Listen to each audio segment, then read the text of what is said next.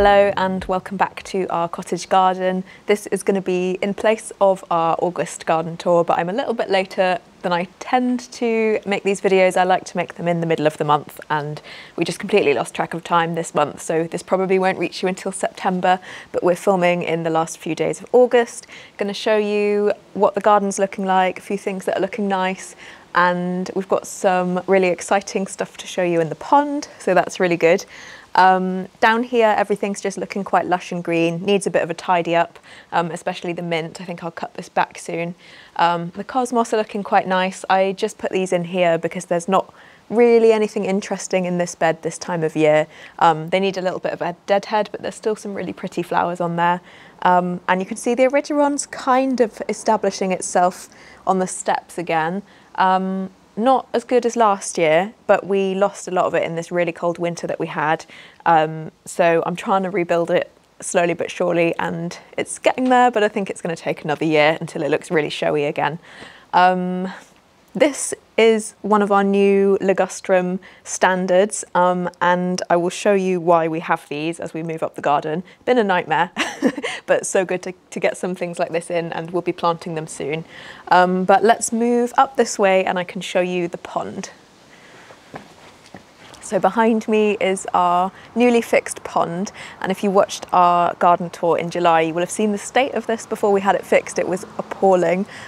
We basically had probably at least 8 really big tears in the lining, and we had some help fixing it because it was just beyond what we were capable of, I think. So we had some really lovely people come and visit, and they removed all the stones, pulled out the old lining and put in a really thick new lining that's got a lifetime guarantee, so hopefully it shouldn't rip again. But you can see the water level has come up so much, and this is a really lovely blank canvas now ready to get some plants in. So if anyone knows about pond plants, do make some recommendations for us. We'd absolutely love to know what you think, but we definitely need some oxygenating pondweed or something in here just to make the water a bit more wildlife friendly. Oh my God, did you see the frog? That just like jumped. Where did that go from? I never knew we had frogs in here. That's amazing. What was I talking about? Oxygenating pondweed to make it more wildlife friendly. Well, I guess it's wildlife friendly. We never had frogs in here because we had such a big newt population, and we do still have newts in here because I saw one yesterday, but I have seen a few frogs now, and there was one of them just then, so that's really cool.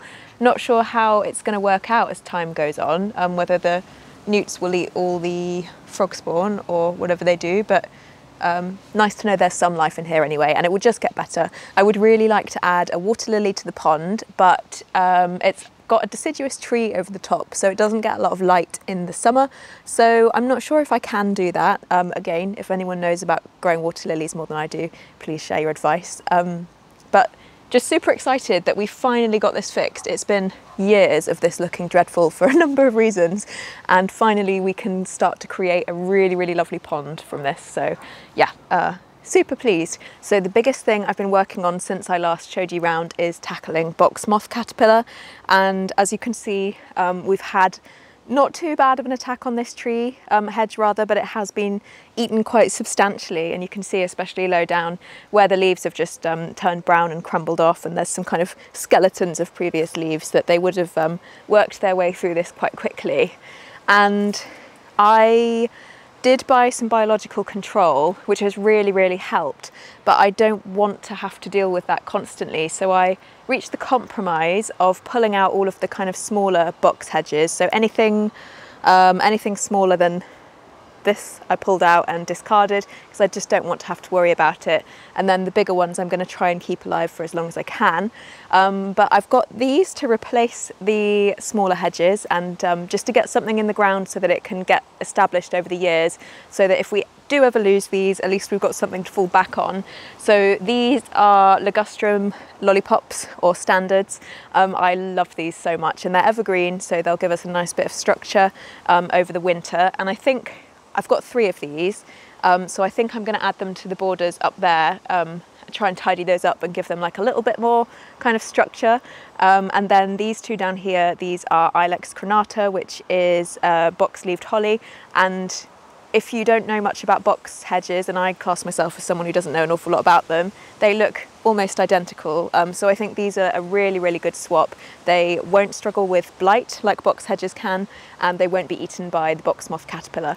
So let me know if you've had any experiences with that anyway, but I was really stressed when I saw them on here because I've heard all kinds of horror stories about people going away for a holiday and then coming back and they've completely lost all of their amazing box hedges. But this is the biggest one we've got in the garden, and to be honest, we don't have that many. I think we have about 9 in total. I've pulled out about half of those, maybe a little bit more. And I have also added some other, some Japanese holly to the borders as well. So we've added 5 so far, and then we've got 5, 6, 7, 8, 9, 10. Got 10 new hedges to go in. So although they don't look like much now, it will just be really good to get these in the ground, and then we'll have something to fall back on as the years go on. But what a nightmare. I was absolutely gutted when I saw the caterpillars on here, and even just trying to keep on top of it, it's a really big job. I wonder if there's more now. I can see that this kind of telltale sign is the webbing that you get on the leaves. I think I might have to put another application of biological control on this already. But I can't see any caterpillars quite yet. But you can see the hedge does want to recover. There's new bits of growth, so I just need to keep on top of it. I'm also reseeding the lawn down here, so it looks a bit patchy, and that's why I just wanted to do it before the growing season is over. I meant to do it in the spring and I just completely forgot. But that is our situation with the box hedges. Now let's move up the garden and I'll show you our vegetable garden and tomatoes.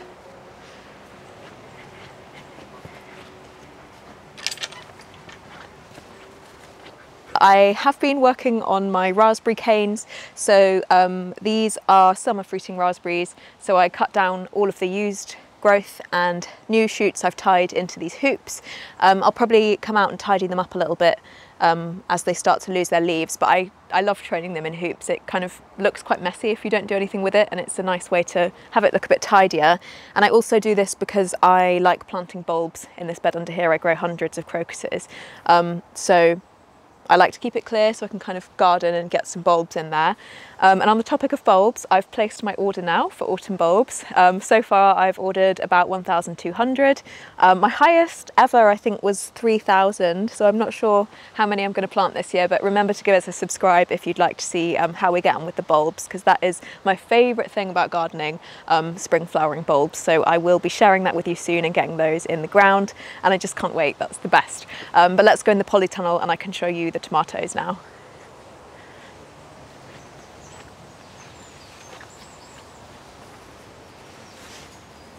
So here's a little look inside the polytunnel, and in our last video we showed you picking the tomatoes and the aubergines, so if you missed that, do give it a watch. But we've still got so many tomatoes left to ripen, and I've been really happy with them this year. We've managed to avoid blight so far, even though it has been ideal conditions for blight.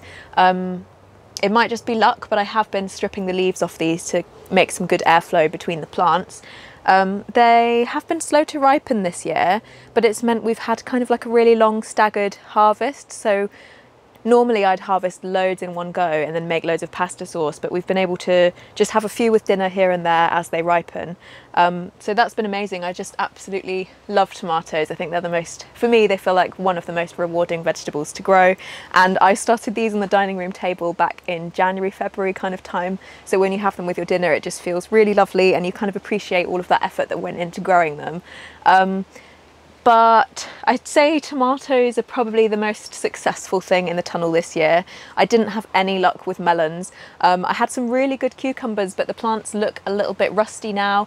I think they might have just had enough. They really don't look well. So I'll probably be taking the last few fruits off there and pulling those out. Ready to sort of transition into my winter vegetables. And you can see, if you look really closely, I've already got leeks dotted around in between plants. So once I get rid of the tomatoes when they finish, there'll be some leeks down, and I'll probably add some spinach, maybe some chard to overwinter, and some garlic as well. I'm tempted to get a bit of green manure in here this year as well, just to kind of give a bit of nourishment to the soil, but we will see. That will be what I'm working on next once the tomatoes are finally finished, but they look like they've still got a good few weeks on them. There's just so many green ones, and even still more flowers to go if we've got time, so we'll see. But super happy this year with the polytunnel, and I've got this gorgeous dahlia as well. This is a dinner plate dahlia at the back. I showed you these earlier in the year and I left them in the ground, covered them with straw, and I think they just didn't rot because I didn't water them. So that was a really good way of growing them without digging them out. I don't necessarily want them in here as a permanent feature, but out of sheer laziness, this is where they've stayed. But they're lovely. The flowers get really big. There's one there that you can kind of see. And I'd say that's pretty much the polytunnel really. So let's go and have a look at the vegetable garden next. My cut flower bed is looking a little bit sorry for itself at the moment. The Nicotiana have done amazing and they're sort of going over now and finishing for the year. But the other thing I was really excited to grow were these asters, and they're absolutely beautiful. I love them, but I've lost so many plants because I had a badger come in and just rummage its nose through and kind of uproot loads of things. So at the back of the bed I've lost most of them, but I've got a few at the front and I've been bringing them into the house and I just think they're amazing. I don't grow a lot of annuals, but I would definitely grow these again. Perhaps sow them in autumn to give them a head start, because these I sowed later in, well, I sowed them earlier this year, so they were a little bit late to flower, but they're beautiful. I just wish that a badger hadn't uprooted so many of them because I wish I could make a really big vase full of them to bring them in. But still happy with what we've got, and I think that's just the nature of gardening in a wildlife friendly way. You do get things like that happen. The other thing I wanted to show you up here is these archways, and this is my Cobaea scandens plant, which is the cup and saucer vine. Got one on each archway, but this is definitely the one that's taken off the most. And I just noticed the first flower on there and it's so pretty. This has been a plant that I sowed back on the dining room table in January, and on the packet it said it could flower as early as July, as late as October, and I kept coming out here every video of these monthly tours and saying, oh, it could flower soon, but it's taken until the very last day of August to actually flower. But it looks amazing. I really love it, and it's still putting on so much new growth. And these are technically a perennial, but they're not hardy, so it won't survive the winter out here. But I have wondered about growing one in the greenhouse and seeing if I can keep it over winter. If anyone's done that, let me know, because it's something I'd like to experiment with. But amazing coverage. And then on the other side, I've just got some climbing beans, and I chuck these anywhere I've got a bit of space and just see where they end up. So they also have sweet little purple dainty flowers, and given a bit of good coverage to this arch as well. I've also done a bit of maintenance on my perennial onion bed, and if you remember when we put this in about a year ago, I filled it up layering different layers of organic matter, so logs at the bottom, straw, and then compost on top. And it was amazing for filling it up quickly, but over time the compost level dipped and sagged and was completely uneven. So I pulled all the onions out the top, and then I've gone in and added, when I cleaned out the ducks, I added all of their mess and then topped it with a layer of compost, and then put the tiny little onion plants in the top layer. And they are taking off again now, so I'm hoping, I think I'll have to do the same again next year, but at least we're getting closer to this being full of good soil. It just takes a little bit of time to properly build it up. And I've also ordered some perennial leeks to go somewhere in here. I haven't figured out where yet though. Behind me, these are some elephant garlic that I let go to seed, and they had the most beautiful flowers ever, and now they've got tiny little bulbules on the top. And I'm going to try planting these. They won't be ready to eat next year, it will be the year after, but I'm going to try and get into kind of a rhythm of seed saving with these so that I don't need to replant the cloves each year. I can just rely on putting the bulbules in and have a constant supply of them around the garden, because that's more in line with my kind of perennial long-term gardening approach rather than gardening in an annual sort of way. I will do cloves this year as well to give us more of a constant supply, but I'm really happy with everything up here. It feels like it's really starting to get established. I think when you grow perennial gardens, they feel really slow at first, but once we're a couple of years in, it starts to feel way more rewarding. I've been struggling with badgers in my Jerusalem artichoke bed as well, so that's taking longer than I would like to get established, but it is getting there, and I think we'll have some flowers on those in the next few weeks too. And our courgettes are doing well. I'm going to have a look to see if we've got anything to harvest on those. Looks like we do.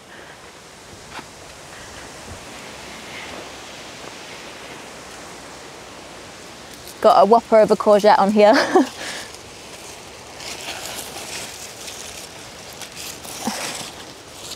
That's amazing. I think there's another one in there too. That one's a little bit more normal. So we're in the orchard now, and I'm just going to grab a few figs because I've just noticed that they're ripe. I have actually missed one. Looks like it might have been eaten by the flies, but I'll try and grab the rest. It's been a really good year for figs. Not sure why, but I won't question it. That one's been eaten.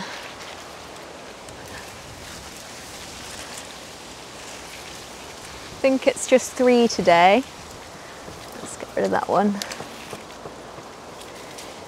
These are so tasty. I'll show you the inside. They're like perfectly ripe, but absolutely love these.